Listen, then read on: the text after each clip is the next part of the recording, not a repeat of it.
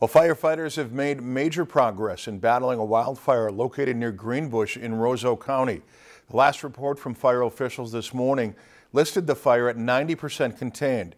The fire started on Sunday night and has consumed about 4,000 acres of land, although no structures were affected. Crews are currently doing a mop-up of the area. The cause of the fire has not yet been determined. If you enjoyed this segment of Lakeland News, please consider making a tax-deductible contribution to Lakeland PBS.